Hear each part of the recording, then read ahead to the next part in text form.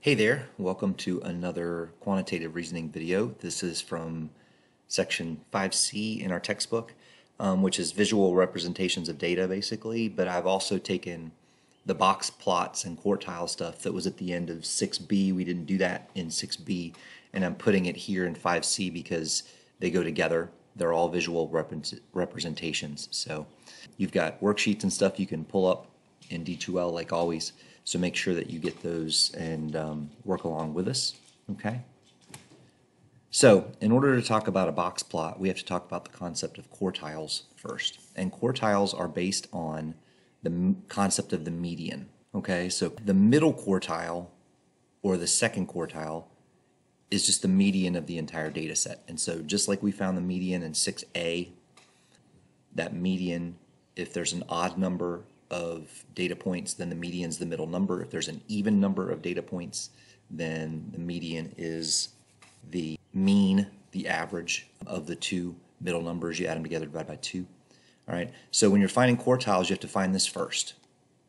You split the data in half, basically, and then the lower quartile is the median of the lower half of the data set, okay, of the bottom half. And again, if the bottom half has an odd number, it's the middle number. If the bottom half has an even number, you find the average of the middle two. Okay, and then the upper quartile is the median of the upper half of the data set. Again, we find the middle first, and we split it into 2 halves, and then we find the median of the bottom and the median of the top. Okay, so we're just cutting in half and then cutting in half again. That makes us quartiles. Okay. So a box plot is what's known as a visual representation of the 5-number summary for a data set. So a data set has 5 numbers that we're interested in if we're trying to give a layout of kind of where the data is, the distribution. We need the lowest value and the highest value, and then we need the 3 quartiles, the lower, the middle, and the upper quartile. Okay?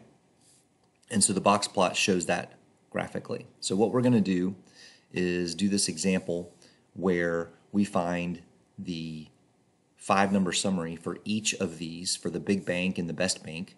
All right. Thankfully, they've already been listed out in order. Okay, so we don't have to rearrange. And so the low number is really easy, right? 4.1, that's the lowest number. The highest number is really easy, 11.0. Okay, but then to find the quartiles, we need to find the median first. So we do this one first. How many numbers do we have? 1, 2, 3, 4, 5, 6, 7, 8, 9, 10, 11. It's an odd number, and so if we take 11 and divide it by 2, we get 5.5.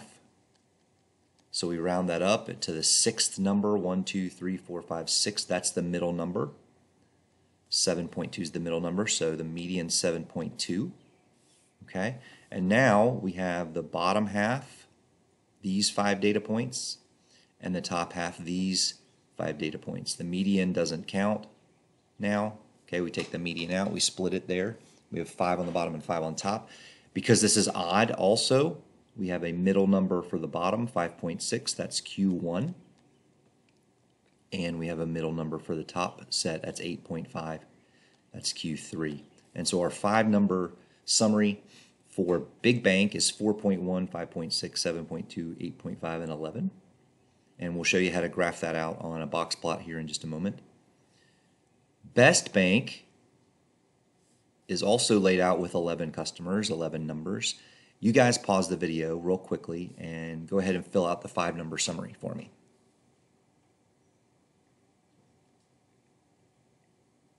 Okay, so the 5-number summary, 6.6 is the lowest, 7.8 is the highest. Once again, the middle number is 7.2. And then if we divide in half there, we get 6.7 and 7.7 as our lower and upper quartiles, respectively. Okay? So once you do that, then we want to distribute that out and write it up as a box plot. Okay? So here's what a box plot looks like. Basically, you've got bars on the end. You've got lines connecting to a box in the middle, and then this box has at some point a division line. Okay, so what happens is this is the lowest number, this is the highest number, this is the median or the second quartile, this number is the first quartile, and this number is the third quartile. That's how a box plot's laid out. And you want to do it, it doesn't have to be perfect. It's not like you need to get a ruler out or something like that, but these numbers should be semi-corresponding to a number line. Okay, so if this is 2 and this is 7 and this is 8, well, 2 and 7 should not be this close. 7 and 8 should be a lot closer, right? So they should be, it should make sense, right? This number would not be 7. This would be more like a 4. Okay, that might work. That would be fine. And you don't have to label 2, 3, 4, 5, 6, 7, 8. You can just give me the 5 numbers. Okay, that's fine too. But obviously, if this is 3 and this is 2 distance, then that should be shorter than this distance, that kind of thing. So I'm going to look for that a little bit. So let's take a look at the picture. They've put both Big Bank and Best Bank on the same number line, 2 different box plots, but the same number line, so that you can kind of see how it's supposed to lay out and the spread. Okay, so here is Big Bank 4.1 all the way up to 11, and because they had decimals and stuff like that, they went ahead and put the number line out to try to compare, but again, you don't have to do that. I'm just looking for these 5 numbers and the approximate distances to be appropriate. So even though 7.2 was the median for both, you see that the low and the high for Best Bank was much closer than the low and the high for Big Bank. And so in a waiting time scenario, if you go to Best Bank, you pretty much know you're going to be there between 6.5, 7.5 minutes. That's about it. But in Big Bank, who knows? The median is 7.2, but you might be there as low as 4.1, or you might be there for 11 minutes instead. And so, it's a much larger spread there for the Big Bank. Okay, but anyway, so that's a box plot, and that's how you do them. And you just lay them out. You find the 5 number summary, and then you lay them out. You've got a worksheet on those to practice. Okay. The other type of visual representation of data that I want to talk about. Obviously, you should be able to read different types of charts and graphs, a pie chart, that kind of thing. You should be comfortable with that, and there's some practice problems for that. But the one other one that I want to show you how to develop and create on your own is what's known as a histogram. Okay, so a histogram is kind of looks like a bar chart, but the bars are connected to one another. Okay, so you'll have a range of values on the bottom, and then you'll have these bars that look something like this, all right, that are connected to one another. That's a histogram. So the 2 important things that we need to be able to do is be able to kind of count these up nicely and group them. And we want to make a good group. All right, here we have numbers from 1 to 18 that are distance from in a workplace, Sobeys. Employees have to travel that far. This is in kilometers because I got this from Canadian education site. And so anyway, what we have to do is we want to break them up into these classes. And so a class is just a group here, but what we want to make sure is that the first thing is we have 5 to 8 of them, no more, no less. Okay, and the second thing is they need to be the same width.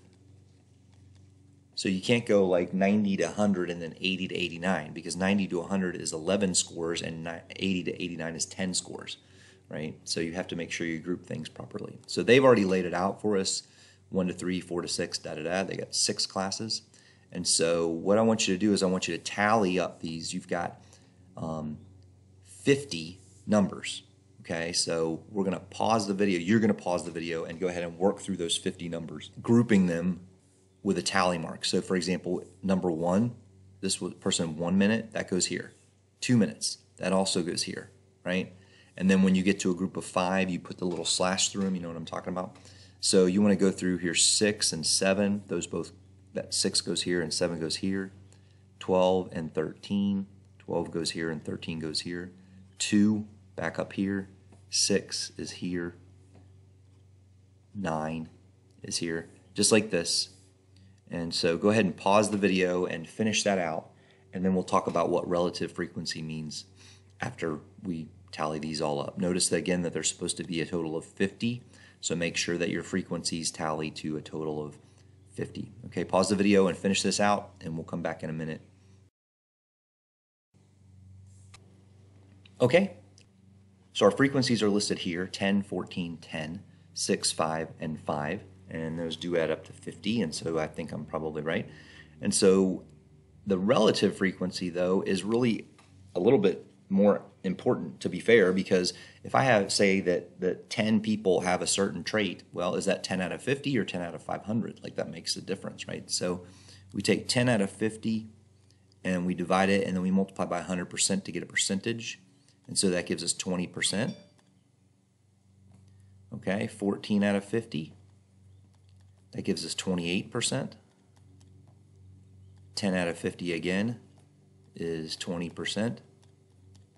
6 out of 50 is 12%. And if they don't come out evenly, right, just round off to the nearest percentage, and that's fine, unless it says otherwise. And so rounding off to the nearest whole percentage, you might not get a perfect 100%. But in this case, I didn't have to round anywhere, so I got a perfect 100%. And that makes sense. That's another way to check that your answer is correct. Okay, or probably correct. So now, how do I make a histogram out of this? Okay, so once again, I draw kind of my first quadrant of a graph, like this was X and Y axis, except here we have our classes, and so this is kilometers. Our classes are 1 to 3. 4 to 6, we try to make them the same width.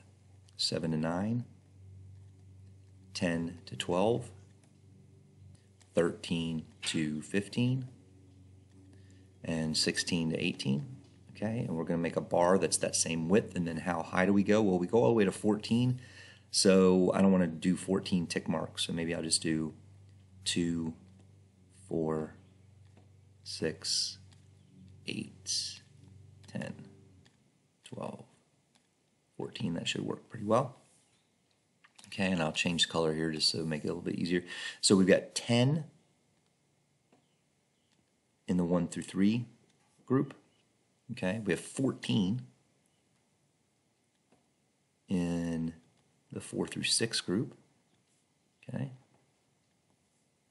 10 in the 7 through 9 group. And then we start to get smaller. We have 6 in the 10 to 12, 5 in between 4 and 6, 5 in both of these last two groups. All right, and some books will ask you to color this in, whatever. I don't really care about that. Okay, but notice that it's clearly labeled kilometers, and over here is frequency. It's always going to be frequency on the left-hand side. Okay, this is just whatever we're grouping, talking about. And so it's clear that the majority, this is kind of what's called skewed to the left. It's not a bell curve, it's kind of skewed to the left. And so it's obvious that the majority of the workers live within 10 kilometers anyway. So kind of the distribution there, okay? So when you're creating your own histogram, make sure that you have 5 to 8 classes. Make sure the classes are the same width. I'll give you how many classes to use. And so it makes it kind of easy. And also don't just go, you know, if your numbers are 8 to 41, don't go 1 to 10, 11 to 20. You know, you should start with the bottom being the smallest number and the highest being the highest number. So right here, our numbers went from 1 to 18. We didn't do 1 through 20. We didn't do 1 through 25. We did 1 to 18. 1 was the lowest number. 18 was the highest number. Okay, so 18 different numbers divided by 6, you get 6 classes of 3. So usually, if you're trying to find your class width, you can just divide by either 5, 6, 7, or 8, whichever goes evenly into the total number, the total distance between your range, basically, plus 1. So, but again, if you have questions about that, let me know. So as always, work through the My Math Lab and the worksheets, and if you have questions, then we'll meet together next week and be able to go over it. Okay, thanks.